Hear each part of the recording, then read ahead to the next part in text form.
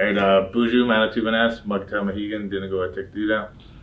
I'm a research assistant out of Thunder Bay, or you can also call me Tyler Armstrong. Awesome. Okay, what was your experience like when conducting the interviews for NCCIE? The process with the conducting interviews, I would say, when done properly by, offering our SEMA and having relationships with the people, it really helped the process go smoothly. I had previous relationships with the people I interviewed, their family and friends that I are acquaintances that I've known throughout my life. So, and then following our protocols, things went smoothly that way. Awesome. What would you say was your favorite interview and why? There was 3 interviews out of I conducted 5 in total, and 3 of them were in my language.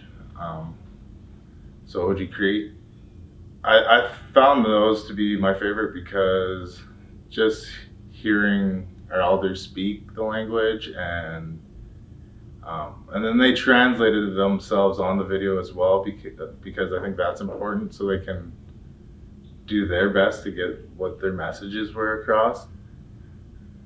And it's just beautiful hearing the language. So those are my favorite. If you can recall from those 3, is there like a little clip that stood out to you and was kind of... I guess in terms of my favorite things that stood out is, I would almost say all 3 of them spoke well on what our future generations need to know.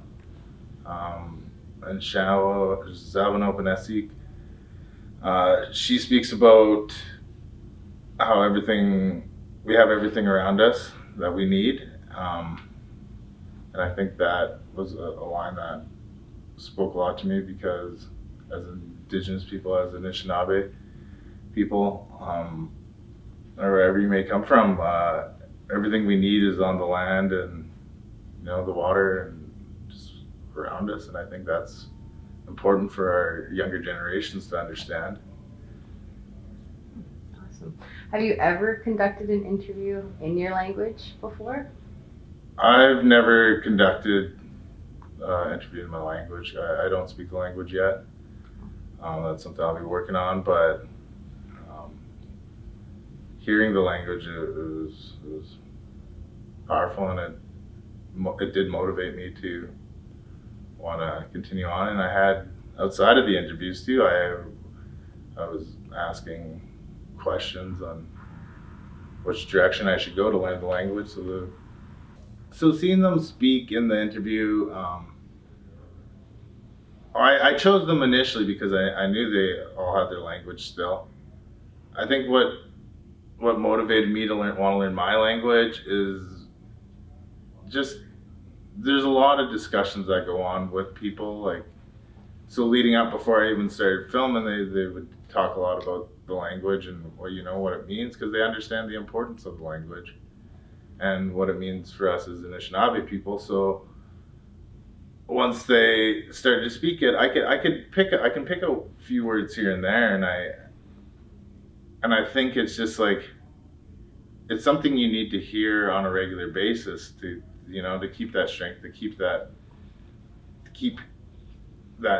language spirit alive, and just to keep it growing inside of me, that I need to go. Because if I was in a position where I could never hear the language, then that's how things get forgotten.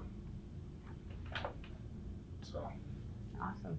So what do you hope the people who are going to be watching the interviews that you specifically chose to do, what do you hope they take away from it?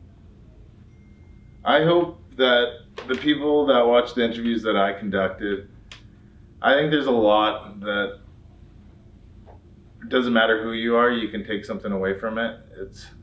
A lot of it is about living a good life, and understanding our ways, understanding everything that's around us that, you know, that will help us on our journey. And I really think that's just beneficial to everyone. So I guess the most important message is when you're watching them, listen to what our elders are saying, because there's more than just, it'll help you in your educational life, but it'll just help you in your everyday life too. They go hand in hand. If living a good life, oh man, I got lost. We can edit it. Living a good life. Okay. So by living a good life, it'll benefit you not only in school, but it'll benefit you outside of school and everything else you may do. And I think those are some of the stronger messages in the interviews that I conducted. Awesome. Any last remarks you want to make regarding your interviews or being a researcher? Okay. I think being a researcher has been a good experience because